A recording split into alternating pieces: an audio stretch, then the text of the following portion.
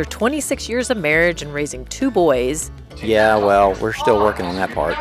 we're grabbing our cameras to have some fun. Photography, travel, parenting, marriage, and life. Let's get real about all of it. Oh, and did we mention we're converting a school bus too? I'm Trish. I'm Steve. And together, We're Team Rawls.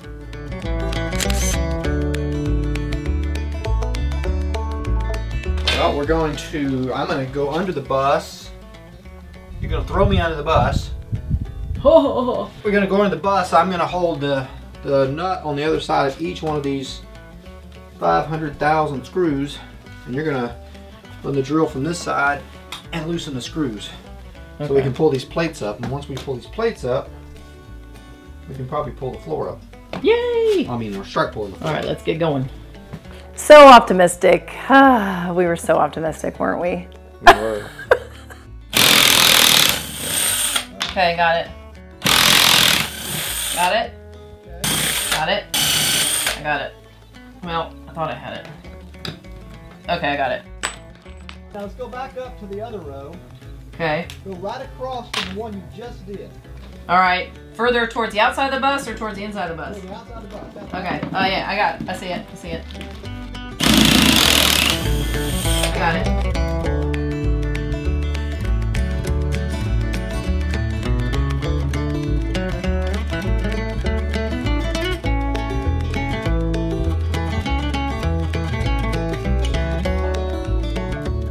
Just to give you an idea of what we're dealing with.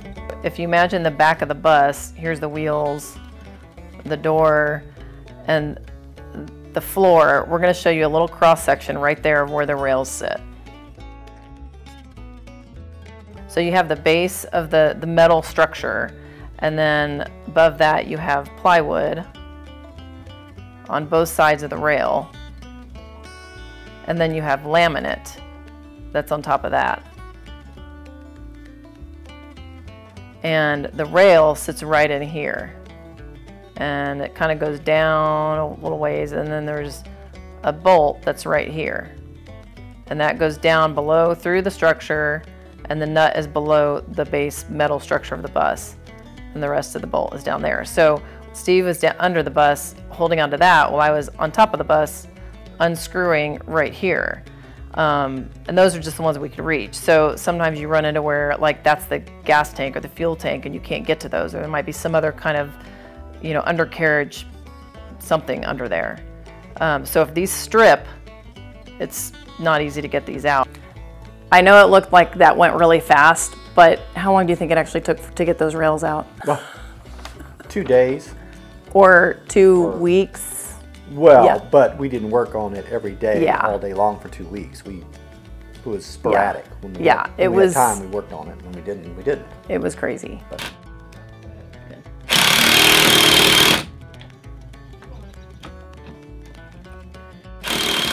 It's like it might be stripping it. Yeah. Because it doesn't look like the thing's turning. Yeah. Yeah, it's stripping it. Huh? Yes, no, it's not. It's stripped. Yeah. Dang it. one of the issues that we had was a lot of those bolts, because they're Allen head bolts, a lot of those bolts became stripped. And once it was stripped, then you couldn't turn it. I was actually feeling kind of bad because I thought that I was stripping a lot of them, because this impact drill, basically you have to press really hard down to keep it in there and then kind of go and loosen it in little spurts. And I was just going, which I think was tending to strip some of the bits, or well, strip the bit and strip the bolt. But Steve said he was even stripping them, but they were just so tight and just so packed in there that we ended up going to just a, what do you call that? Like just a manual wrench? A ratchet with a ratchet. A ratchet with a socket. And then there were some that were stuck, like we couldn't even get to. They were between... there were some that were between the fuel tank and the floor that you couldn't see and you couldn't reach and you couldn't put a wrench on them. But we had to get them out, so we were kind of getting desperate. We were just Really okay, desperate. let's just try shear muscle, right? Yeah, and that didn't go too well either. Oh God, of course. That's gonna be a problem. Can I even grind that out? I don't know.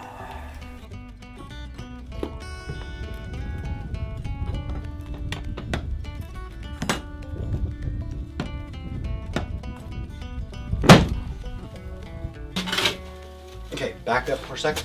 I don't want to fly out here and hit you. And if you're squeamish, you might look away right now.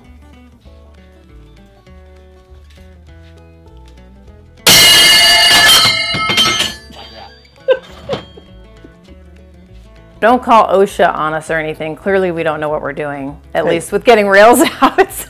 We know what we're doing. But that was the only time we did that. So it was clear that we had to go to the grinding method of getting these bolts out. Steve got to work grinding, and the nails that had held the subfloor, the plywood, came out. I mean, you could grind those off really easily. Even I did that. But then he also had to grind out the rails themselves, which were aluminum, and then the bolts, which were steel. Even the grinder was no match for this job. Don't buy cheap stuff. You know, I bought this Genesis angle grinder because I didn't think I needed a really good angle grinder to do what we're doing. But after the third time to use it, it basically fell apart. So after a trip to the hardware store, I did what I should have done to begin with. I bought a quality piece of equipment, Makita. This will do everything this one didn't do and last for years. Good stuff. $20 more, I get quality. $20 less, I get junk. Of course, there was like a $200 one there, wasn't there? I didn't need a $200 one though. How do you know? We might be going back to get the $200. The $200 one was big. No. For 20 extra bucks, I got quality. This one, not so much. Wait for it. Wait for it.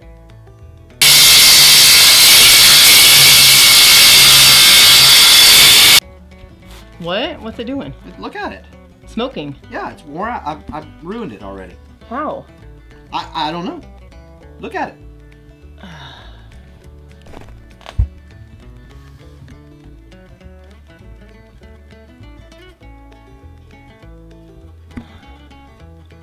Overheating? Yeah. All right, well, that one goes back. So much for that. While Steve went back to the hardware store to get another grinder, I decided to keep prying up flooring that was not bound by the wheelchair rails.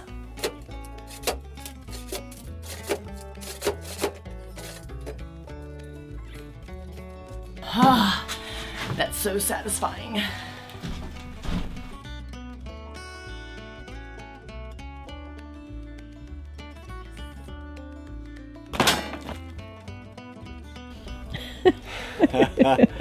Okay, so one of the things that we have learned, actually we already knew this, but lots of trips to the hardware store.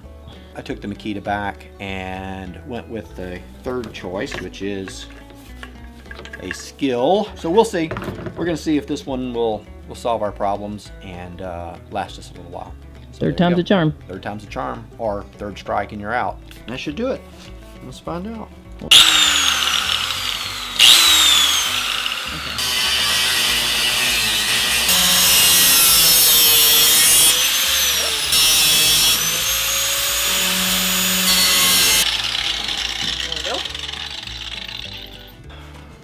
The verdict is in. For, let's see, so the first grinder was a Genesis that I bought about a year ago, and I paid about $45 for it, I think. The second grinder that we purchased this morning was a Makita, and it was close to 100 bucks, and it lasted about 5 minutes. Which is not good for Makita. I'm sorry, Makita. So we went back, and we went back with this Skill, which I was a little skeptical about, but for $53.99, turns out it's a great angle grinder. So there you go. We went cheap, we went more expensive, and we went back kind of middle of the road. Although this is cheap, I wouldn't call it middle of the road, and it seems to be great. So if you are considering buying a bus and doing conversion, stop what you're doing and listen to this.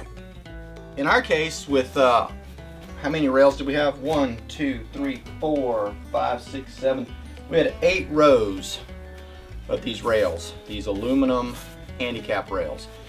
And each row had, I don't know, just this rail itself has 1, 2, 3, 4, 5, 6, 7, 8, 9, 10 screws in it, and I have already cut it off. There's probably about 20 in each row. There's probably 20 screws in each one of these at least. So if you end up with a bus with these rails, I think it's probably, you probably have 2 choices. One, work to get them out, or figure out how to work around them and leave them in. But in our case, we couldn't leave them in. They would interfere with the subfloor and the insulation, so they had to come out.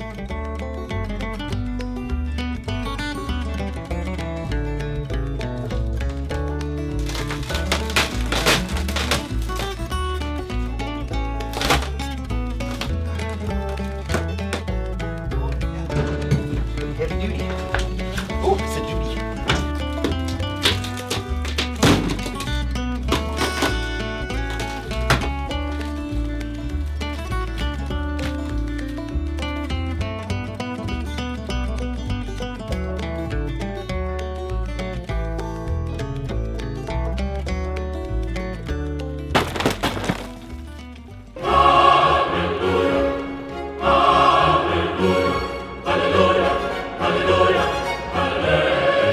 We're not sure what we will do next. I think we're going to take a breather and just exhale for a few days. But there probably will be a second flooring video, because that was literally just getting those rails out and getting the subfloor out. We still have to patch the holes, seal it, put in the new subfloor, etc. So there'll be another flooring video. But remember, we're not professionals. We're figuring this out as we go. In fact, we were watching a YouTube video. Well, we kind of went down the rabbit hole of YouTube videos. Was it last night, about filling holes in the floor? And it was so funny because we were watching one guy and we both kind of thought, this guy doesn't know what he's doing. And literally a second later he said, I have no clue what I'm doing. Well, and he said, if you really want to learn anything about how to do this, you need to find another video. Yeah, he said go find another video. Anyway, we just want to wish you all a happy 2021. Yay, as our first video of the year. Remember to subscribe. Follow us on Instagram, YouTube, and remember, we're gonna be doing more videos than just bus videos. We're gonna be talking about other things, but it just seems like this bus is consuming us right now. But we are really looking forward to 2021, and we're just so excited about all the schooly life community that we have met out there. And anyway, just Happy New Year. Happy New Year. Happy New Year.